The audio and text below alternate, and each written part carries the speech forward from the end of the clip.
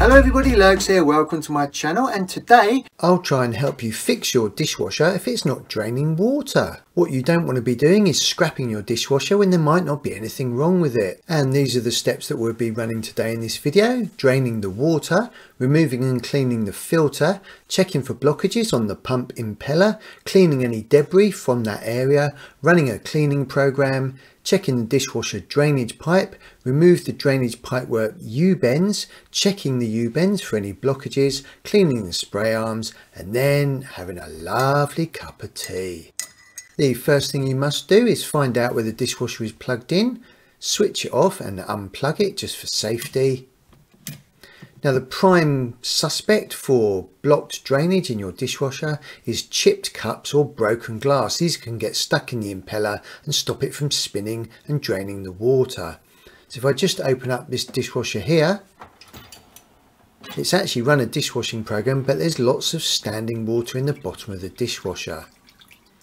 So empty your dishwasher first and remove the lower tray. And first of all, take a sponge and a small bucket or a container and just start sponging away the water.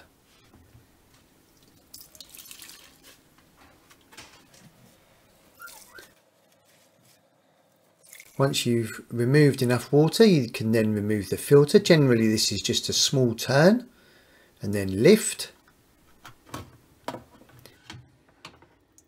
And you can see the amount of fat deposits on this filter. That can easily stop a dishwasher draining. That's pretty disgusting. This is on a slightly different model. Again, it's the same sort of concept. You're turning the filter. This filter is actually not in too bad condition, but if we lift this gauze up, you can see there's lots of fatty deposits in this. So this definitely needs a really good clean. So what you're looking for is just lots of debris and food which needs a good clear out. Again, take your sponge, drain this water. This is where the impeller is, which does the actual drainage. This spins round. Get as much water out as you can.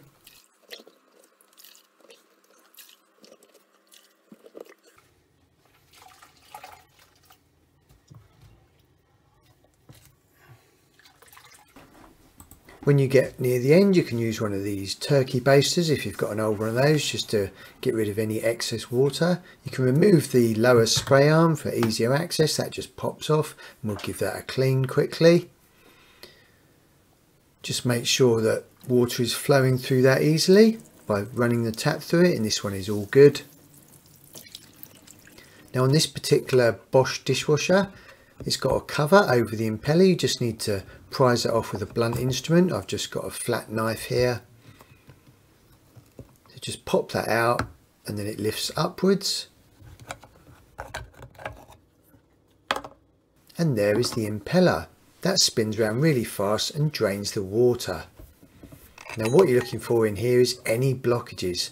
This impeller should spin freely. This one actually does, so that is good news. But here is a different model which I was working on, and you can see we've got lots of debris in here.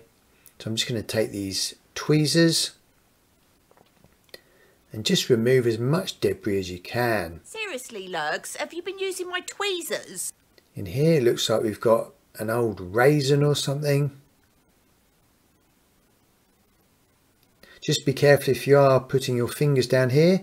Just watch out for any broken glass or broken china that could cut your fingers. Then take your partner's toothbrush and give the area a good clean. Lurks, have you been using my toothbrush for cleaning the dishwasher? This is another dishwasher. This is pretty disgusting. Lots of fat deposits in here. And this is actually a rubber foot. This is off of one of those heat mats. So with that one, just give that a really good clean. If you've got a wet and dry vac, something like that, you could use that. Very good girl.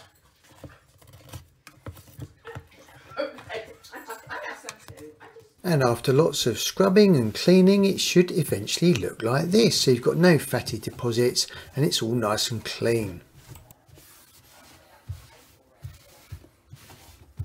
Then it's time to put the impeller cover back on if it's got one, and then reinstall the filter and the gauze. Now to put this impeller cover on, back on, you just push it down and it clips into place.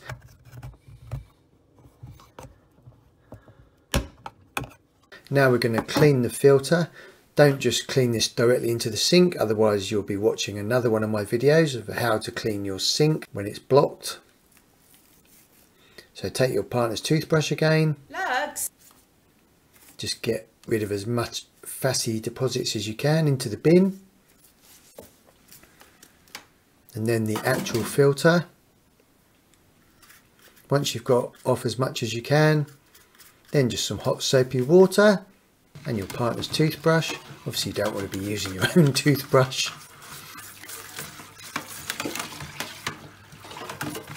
Just make sure that's nice and clean.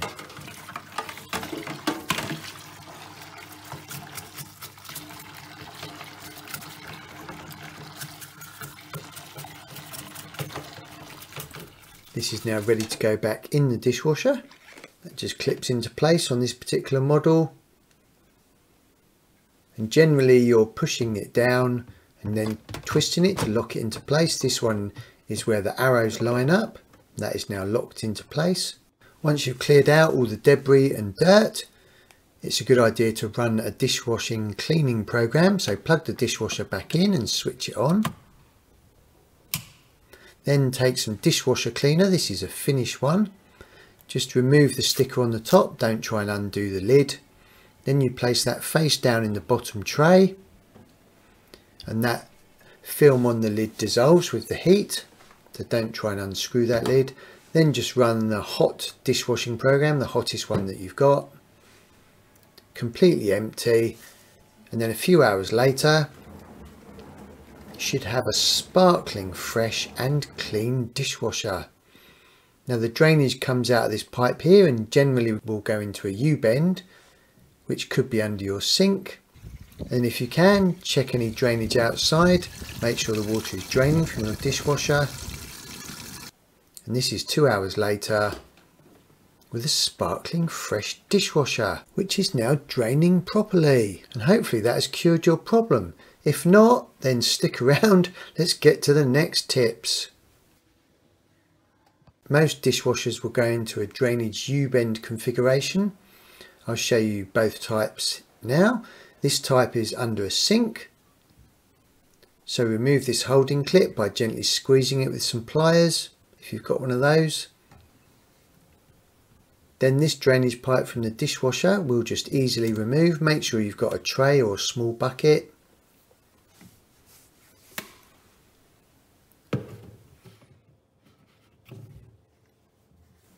And then put that in the bucket. Now what you're looking for is any blockages in this pipe. This one is actually pretty good. So I can put this back on.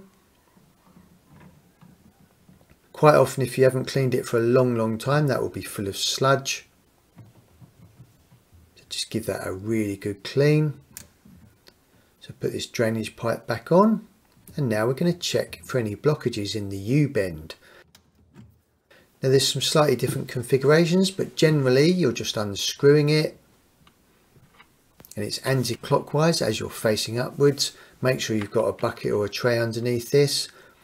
Now again, if you haven't cleaned this for a long time, this could absolutely stink. So just be aware of that.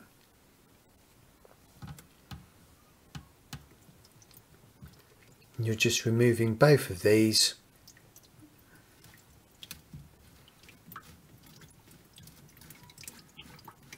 And hopefully they're nice and easy to remove. Nobody's glued the threads.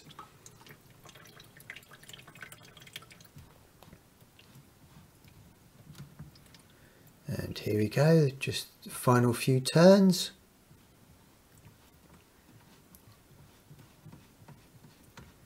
There we go, that is removed. And I can tell that this one's actually pretty good.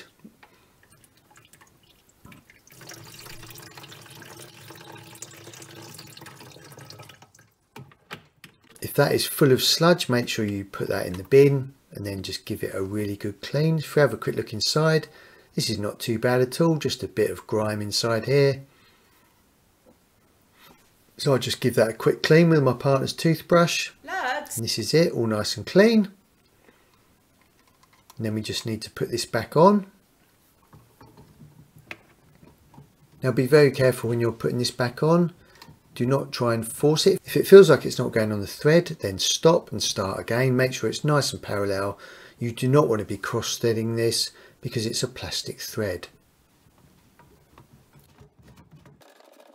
And also only ever hand tighten these. Don't be tempted to get a really good grip on with some pliers or vice grips. You only need to do these hand tight as you can get them.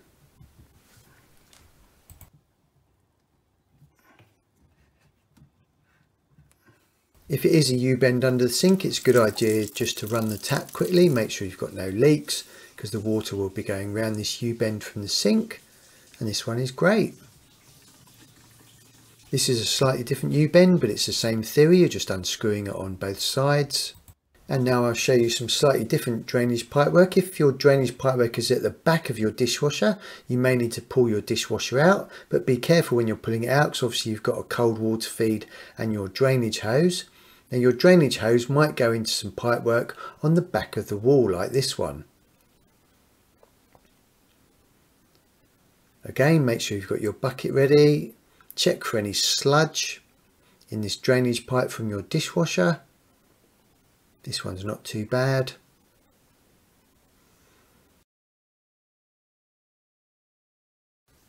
Now to save taking all this pipework apart and checking this U-bend, just take your camera on your mobile phone, set it to video with the flash on and just video down inside. And if I do that on this one, you can actually see that that water looks pretty clear. Now you might get a good indication if you're looking down there and it looks all sludgy and horrible and it absolutely stinks to high heaven, then you know that there could possibly be a blockage. Again, like I showed you earlier, you can just unscrew this U-bend and check for any blockages in this. If there are any blockages, just throw that in the bin and then just give that a really good clean and then reinstall it.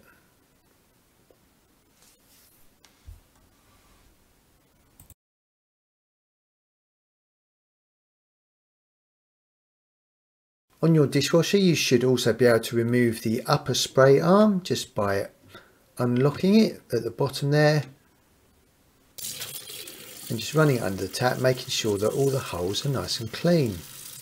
If they're not, just give that a scrub with your partner's toothbrush. Nugs. Blimey, I'm in trouble now. Then to fit it back on, you just push it up against and then just lock it into place.